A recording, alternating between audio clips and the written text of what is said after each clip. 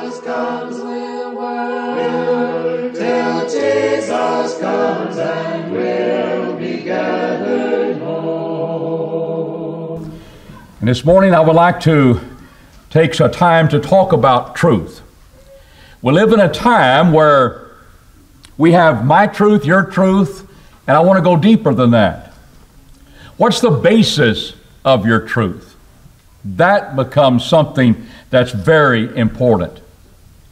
Because if we have our truth and we want to spin it our way, we may come up with, well, my basis of what I'm saying is from administrative officials. Who in the administration? What administration? Department of Justice, White House. Why don't you name them? What is the basis of your truth in this particular article? What is the basis of you saying that you were born homosexual? It was beautiful. We're looking at this weekend of coverage and film dealing with the homosexual movement. For 50 years, they've been striving to find equality among heterosexuals, and they've succeeded a lot of ways, but they want people not only to allow them freedom, but to be able to condone it. It's beautiful. Why can't you say it's beautiful? Well, what's the basis of your truth? You say you were born that way. What's the basis of that? When you say that, well, people are homophobic, what's the basis of your accusation? Do we have fear of homosexuals, or is it because that we have God as the basis of our truth, and God says it's against nature, and God says you can change? And we got passages for that. Truth matters. We need to come back and say, you just define yourself and your sexual orientation, that's what you're about? I see you as a whole person. You're trying to find a distinction because of your sexual desires. Oh, I know you call it love. You know the Bible calls it desire. Are you going to identify yourself as that? What's the basis? Where are you coming from to make those accusations, to have that kind of belief? I think that's a discussion we ought to have, but we need to first understand truth matters. Does it matter to you? Does it matter of what basis is your truth that you believe? I want to set forth the Word of God this morning to help us understand that. When we think about truth, some would say, what is truth? That's what Pilate was doing. In John the 18th chapter, back up into verse 33, Pilate says, you a king? You the king of the Jews? Jesus wants to know, from what position are you speaking from? What's the basis of you asking that question? Are you saying it from your own basis, or did someone else tell you that about me? He said, am I a Jew? Am I a Jew? Your own people have delivered you. What have you done? And Jesus begins to answer him, since you're not a Jew, you must be coming from the standpoint of the Roman authorities. I tell you, my kingdom is not of this earth. I'm not in competition with Caesar. My kingdom is not of this world. If it were, then would my servants fight, and I would not be delivered unto you. That would happen, but my kingdom is not from hence. Are you a king then? He said, you say that I am, thou sayest well. To this end I came, to be a king, and to bear witness of the truth. And he that is of the truth heareth my voice. And that's when Pilate kind of goes away saying, what is truth? What is truth? Jesus says, I bear witness of the truth, and my sayings are absolute truth. And if you are of the truth, do you want the truth? If you're of the truth, you'll hear my voice. Jesus tells us what truth is. He just told his apostles in John the 14th chapter, I am the way, I am the truth, I am the life, and no one cometh unto the Father but by me. So we come to the source of truth, the Word of Jesus. And we don't scoff at truth, knowing that if we are truly people, I want the truth, then we'll hear Jesus' voice. The truth matters. Because in Luke the 4th chapter, it becomes a point of making an argument against a view that people had. This was the problem when Jesus came into Nazareth in chapter 4 and verse 16, here in the synagogue, and presented the words that these things are being fulfilled in Jesus. And they recognized his words of grace, and they were understanding that. But they said, is not this the son of Joseph? Is not this Joseph's son in verse 22? He came unto where he had been brought up in verse 16. They were familiar with his family. He's in his hometown. And Jesus is going to be looking from that standpoint. That's where they're coming from. That's the basis of them making a statement. It's because of familiarity with him, an idea they're going to have a problem with him being the Son of God. And so he doubtless, he says, verse 23, ye will say me this parable, physician, heal thyself. Whatsoever we have heard that done at Capernaum, you know, you're doing those miracles over there in Capernaum, why aren't you doing it here in Nazareth? Why don't you do it here? Do also here in thine own country. Now what's the perception? We're not going to accept you as a prophet unless you do it in your home country. And Jesus gives them some facts. He gives them some basis that will answer that position. And listen to how he does it.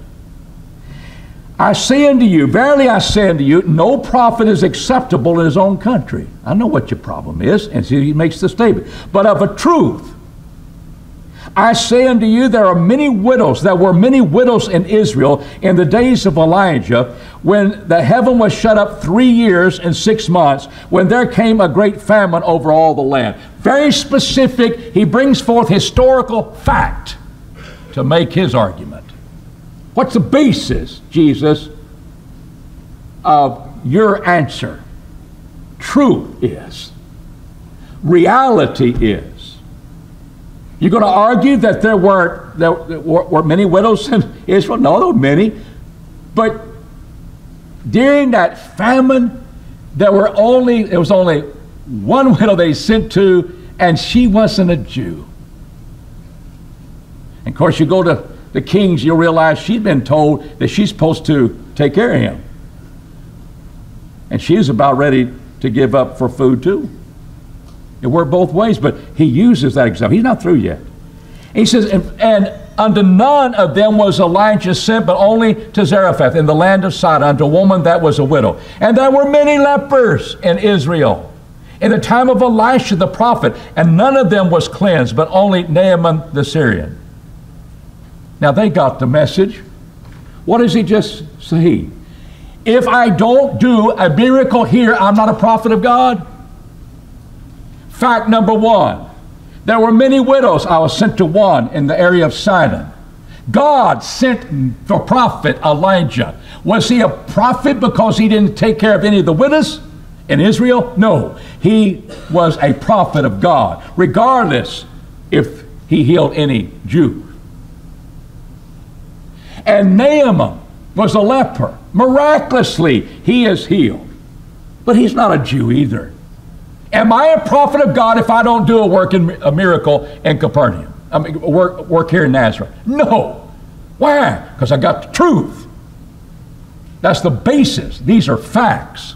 That's how Jesus was related to truth.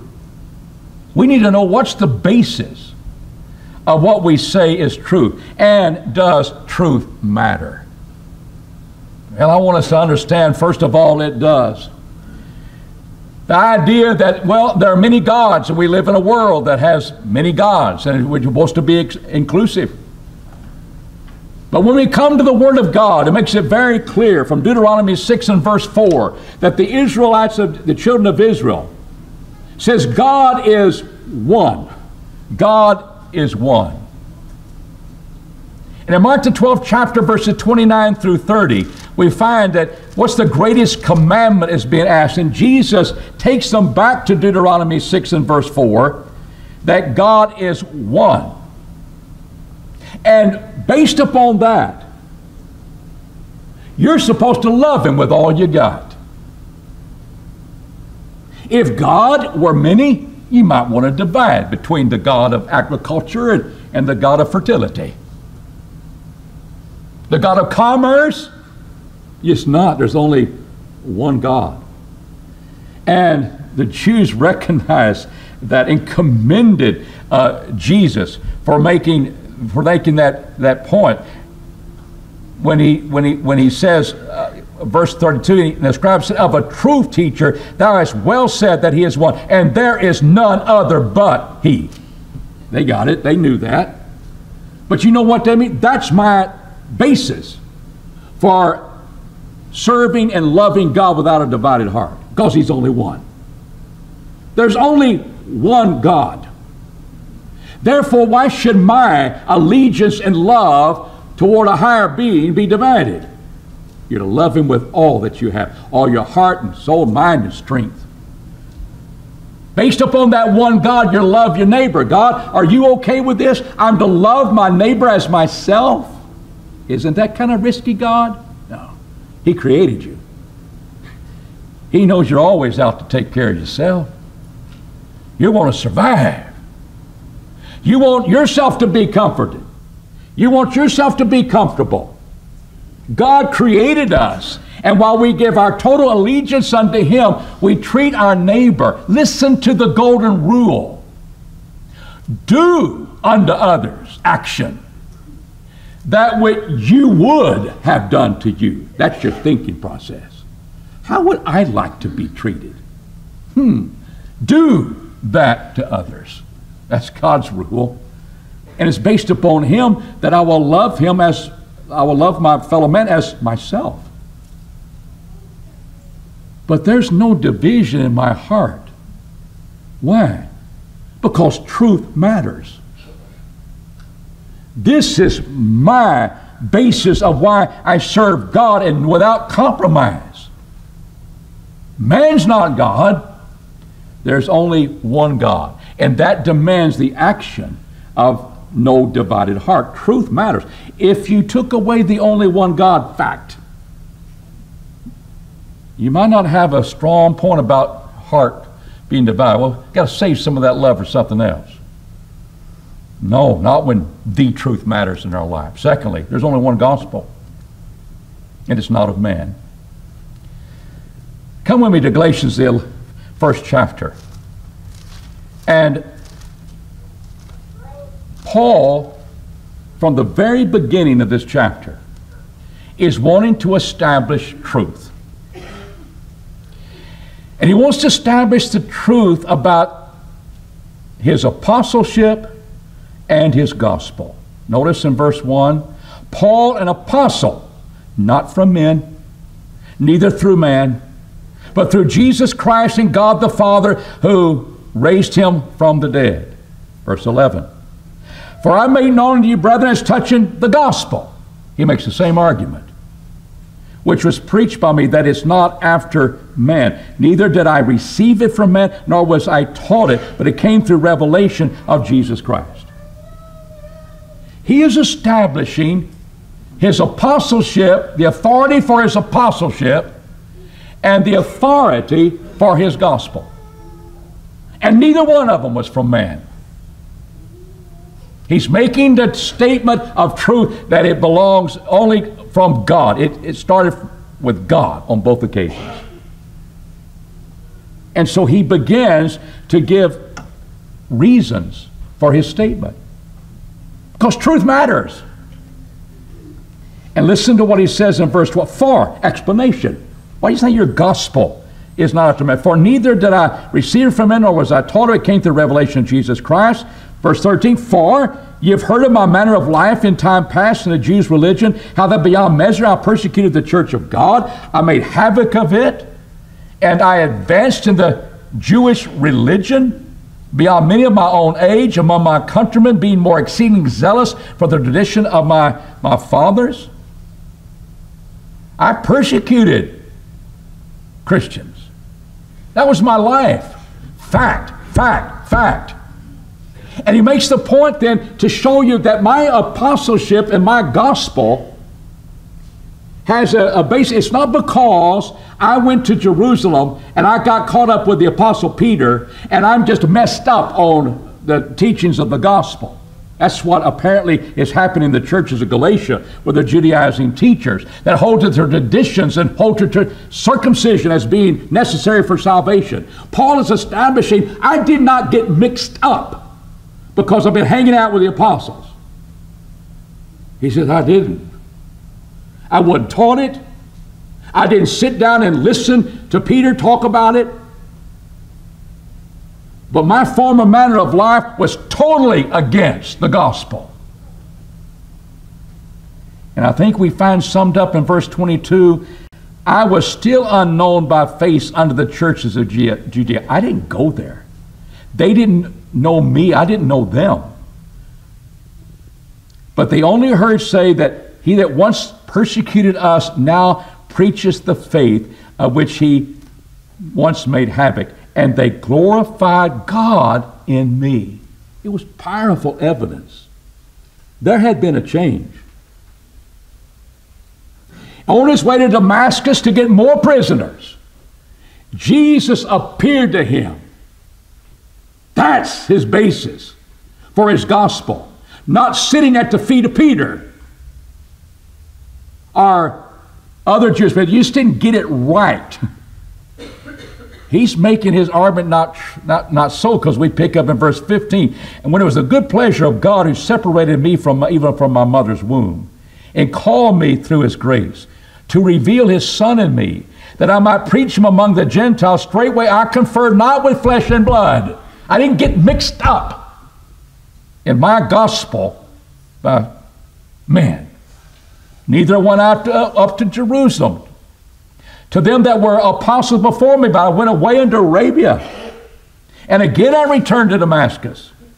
Then after 3 years I went to Jerusalem to visit Cephas, tarried with him just 15 days. And after apostles saw none say, James the Lord's brother. Now touching the things which I write unto you before God, I lie not. I'm telling you the truth. My apostleship and my gospel is not of man. And if I were still trying to please men, I should not be a servant of Christ. You know why? Because truth matters. And the basis and the authority for his apostleship and the gospel he preached was not that it was of man. The authority was that it was of God. And his life changed dramatically. He's telling you why. And that he wasn't taught it by man. And he wasn't chosen as an apostle by somebody I think he's a good old boy, let's put him in. It's totally of God. And when men want to mix things and call it the gospel today, like they were doing among the Jews, we want to change the gospel.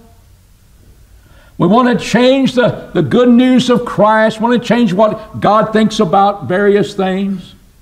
He said, no, truth matters. And this gospel didn't come from man. It came from God. And what he says about how I should live my life matters to me. But that's the basis of where I'm coming from. See how much it's in our life. Truth matters. It sums up our life if we are people of the truth. Jesus says in John the 8th chapter and verse 46 that that he speaks the truth, and if that's the case, why don't they believe on him? Jesus says that should follow. That should be in our life, that when you understand that I am truth and I speak truth, why don't you believe it? Why don't you believe me? He that is of the truth heareth my voice. Which of you convicted me of sin? If I say truth, why do you not believe me? And believing the truth is very protective of our souls. In 2 Thessalonians 2 and verse 12, truth becomes very important in us dealing with deceit and lies. Here's Satan with all power and signs and lying wonders, leading people to believe, there's the authority, but it's Satan doing lying wonders. With all deceit, in verse 10, of unrighteousness for them that perish, because they receive not the love of the truth, that they might be saved. Verse 12 says, they that all might be judged who believe not the truth, but had pleasure in unrighteousness. So here was the judgment coming upon those who believe not the truth. Why don't you believe the truth? Because you don't have the love of truth. You're not of the truth. Truth matters, brethren. Do you care about what the truth is and how you think and what you believe and how you act? Or is it just relative? It's essential. It matters. Give me the basis for your belief. And you'll have to come to the Word of God, because I know that didn't come from man. And he says, if I tell you the truth, why don't you believe me? If you want to be people of the truth. We are people that obey the truth. In 1 Peter 2 and verse 22, we have purified our souls, as he speaks to them, purified your souls in your obedience to the truth. That truth of the gospel. That word in John 17:17, that we can be sanctified by thy word. Thy word is what? Truth. That sets us apart. And we have been cleansed from our sins and our obedience to the truth. And what happens is that when God comes in judgment, truth will be it will matter, because there'll be people that have not obeyed that truth. Romans 2 and verse 8, but of them that are factious and obey not the truth. I'm going to stop there.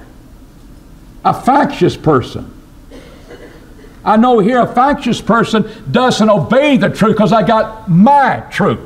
How do I know that? Because you say you will obey unrighteousness. That's where you'll go. You're going to obey something. Oh, I just didn't obey the gospel. You're obeying something. There's some reason why you haven't obeyed the gospel, because you got something else you're relying upon. But you don't have the truth. We purify our souls in obedience to the truth, but if we do not obey the truth, we are being factious before God. We want something more important in our life than being a Christian. But what's ahead of you shall be wrath and indignation, tribulation and anguish upon every soul, man that worketh evil, Jew first and also the Greek. The glory and honor and peace to every man that worketh good, to the Jew first and also the Greek. There's no respect of persons with God. Truth matters, because we're going to obey that truth. And we are indeed not going to be factious and turn to unrighteousness.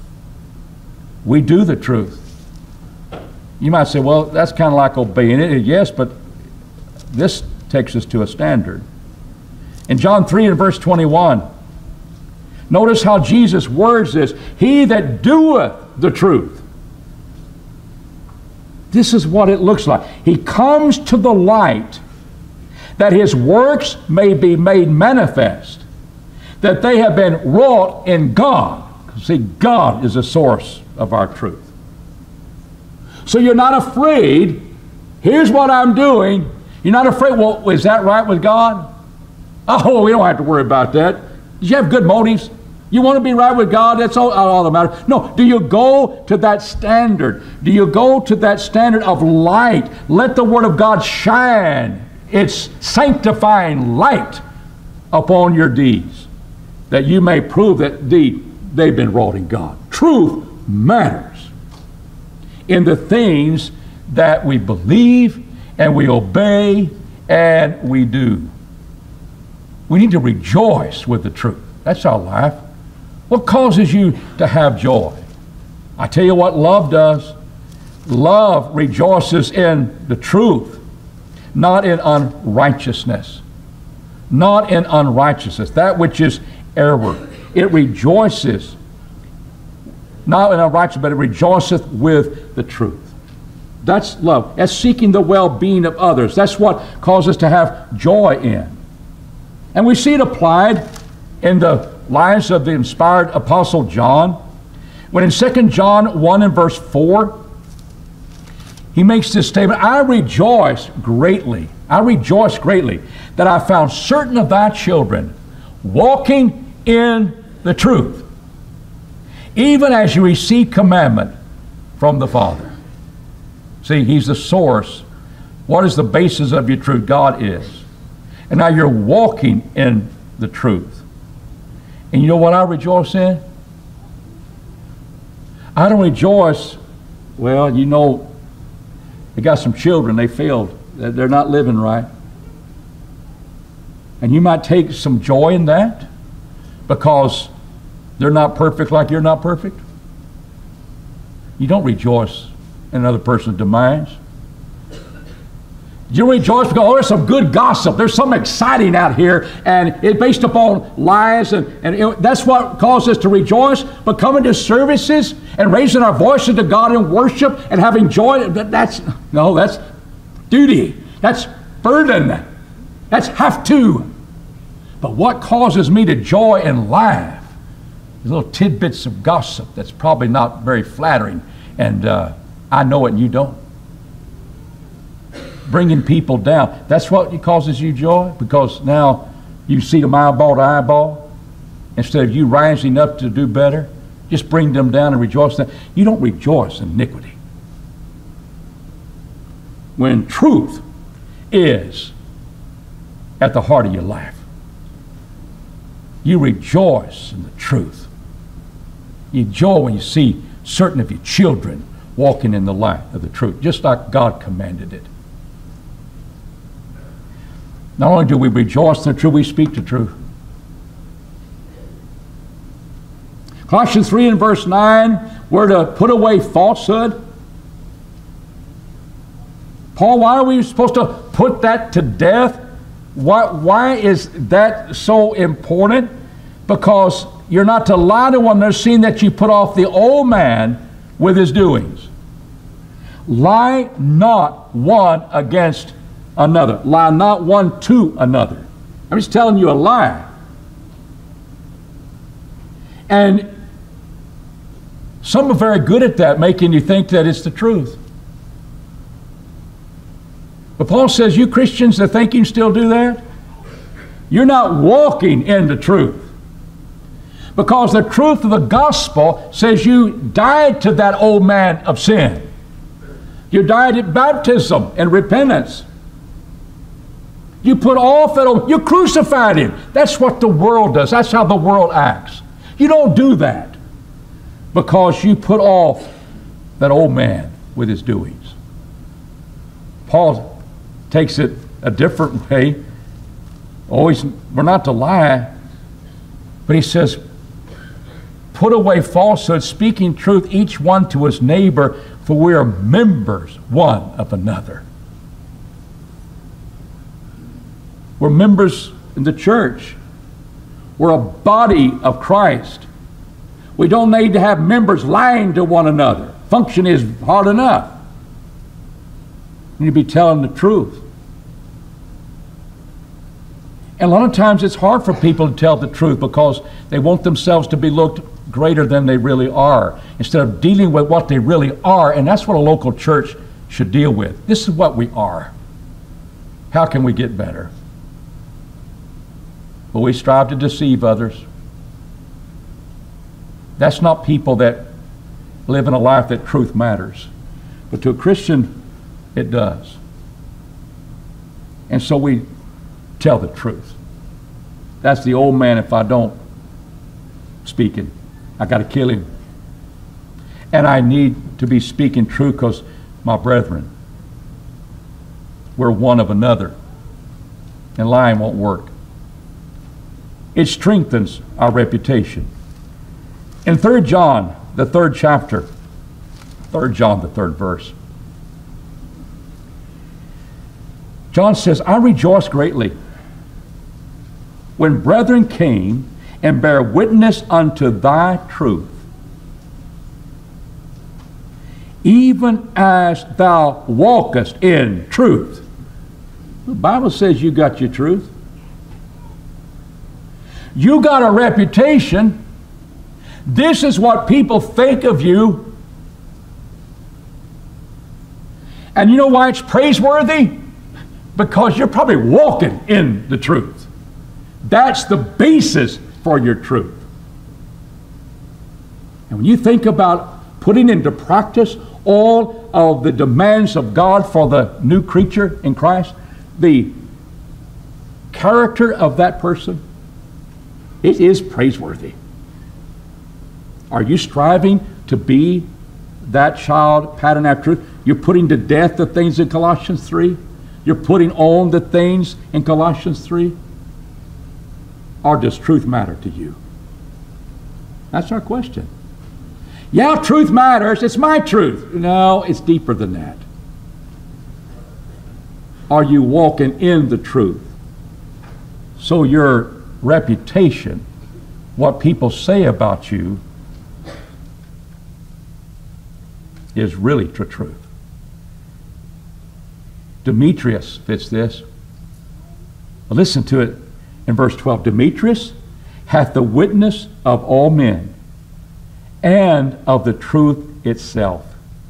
Yea, we also bear witness. Thou knowest that our witness is true, as he speaks as an apostle. But Demetrius has the witness of all men and of the truth itself. Let's take that off. Let's just throw it over here. The truth itself, put it away. And now we've got, you have the witness of all men. Do we stop there? Jesus says in Luke 6:26, beware when all men praise you. When all men are involved in exalting your reputation, beware, because they did that to the false prophets as well. How is Demetrius different than a false prophet? It's a man that wasn't out here, I'm going to have a good reputation. How can I lie about this and lie about that in order to develop that reputation of men? No, it starts with, I want the truth. I'm a person of the truth. And the truth is I'm going to walk after the Lord's commandments. Not perfect, but I'm striving to be. I admit my faults and I want to do better. I'm striving each day to be more like Christ. Instead of just saying, hey, it's my truth, it's working, no, you come back to the source, the basis of your truth. It's not an anonymous source that says my article will stand, my reputation will stand. Jesus says, you beware when they all praise you, and all men do that. That's the way they treated the false prophets. No, you're not a false prophet. You're Demetrius. You're Gaius. And not only do you have a reputation among men, but you've got, more importantly, the truth itself. The truth itself bears witness of that. I'm just telling you, when truth matters in your life and you start patterning your life after the truth of the gospel, it will strengthen your reputation. It will. And maybe people will not be shocked when your false reputation really exposes who you really are. We don't want to go to judgment that way, because he will indeed find out what we are. There's dangers always present. It's why truth matters. We see this in the New Testament. For example, in 1 Timothy 6 and verse 5, men are destitute of the truth, and they think godliness is a way of gain. Oh, there's some charlatans out there and out here around us. They say, you know, godliness kind of gets you in the door. I'll have, people think I'm a godly person, but the Bible says you're destitute of truth. You really have a love of money. You overthrow old houses in Titus 1 and verse 11. Because of your love for that filthy lucre, love for that money. You say what you got to say to get more money, but you're destitute of the truth. And we have to be aware of people like that. In 2 Timothy 3 and verse 7, Apostle Paul is warning Timothy. And here's people ever learning and never able to come to the knowledge of the truth. Just think about that for a moment. They study their Bible all the time. Daily Bible reading. He does that. And he's studying his Bible and goes to all the Bible classes okay? That's your truth. That's your reputation. But that may be just a form of knowledge. But you denied the power thereof. Verse 5. You may be in the process of ever learning. I want to know something new every day.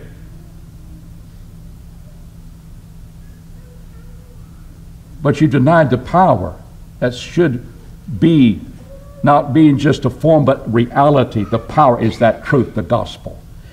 This is out there all the time. People have a form of godliness. You don't want to be that person.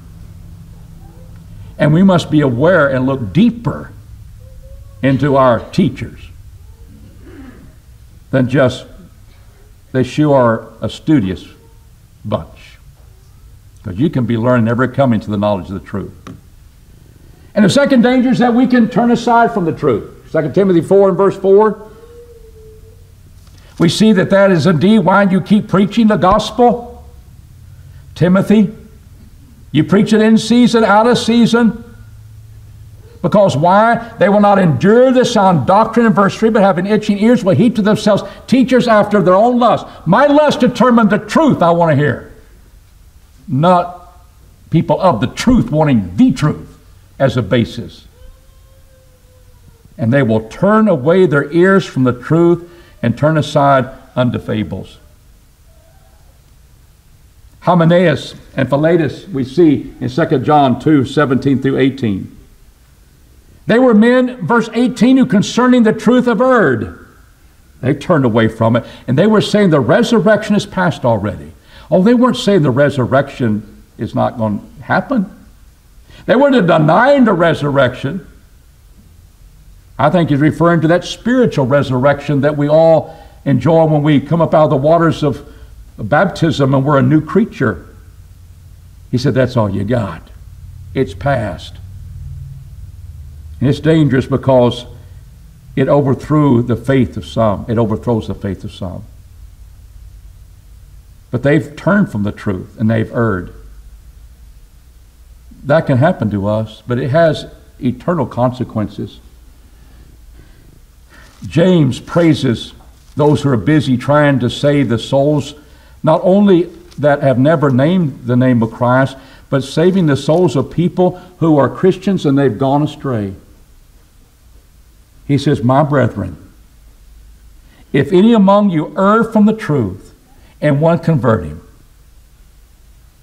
let him know, I think let the one who's converting you know, that he who converteth a sinner from the error of his way shall save a soul from death.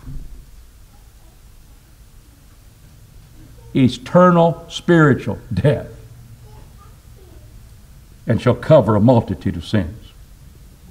You can turn from the truth and it has eternal consequences. That's just called destruction. Eternal separation from God. The danger is always there. That we can turn away, our eyes get dull of hearing the truth. We want something else. We want something new. And so, well, we're hearing the truth of the gospel, but you're not hearing what you need to hear. And that's why we have to be prepared. So I want the truth. What is the basis of what you say is the truth? Not just say, well, anonymous source. That won't work, because we are people that demand the truth. And you have it in the Word of God. Truth matters. And in our day, where truth is relative and truth is anybody's opinion, I think we need to be reminded over and over again in the New Testament that the truth is being emphasized. We're saved by the truth of the gospel. And we have the hope of heaven, as we see in Colossians 1:5, because of the truth of the gospel. And we offer an invitation to you this morning, to those of you who have not obeyed the gospel. Why are you waiting? Are you being factious and obeying something else in its place than obeying the gospel? Jesus is coming back again. He'll come back to judge us based upon what we've done in our bodies. Why don't you believe me, Jesus says, if I tell you the truth? Are you saying that Jesus doesn't tell the truth? You got your own truth. You need to get through that, because there's only one way to the Father. It's not your opinions, but it's Jesus Christ, John 14:6. And He's a loving Savior. He wants to save you. And while we sing a song of encouragement to you, we encourage you to think about His words and come to Jesus for salvation as we sing and as we sing.